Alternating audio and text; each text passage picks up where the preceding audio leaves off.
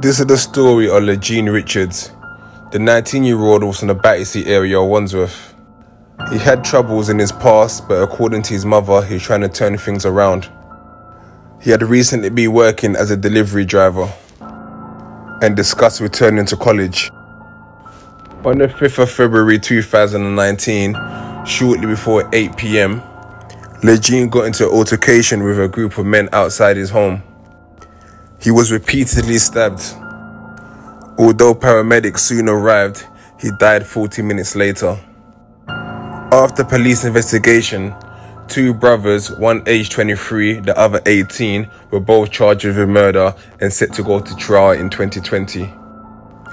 The case should have made headlines because he was another young black man killed, but only made headlines because he was killed not too far from Prince George's School.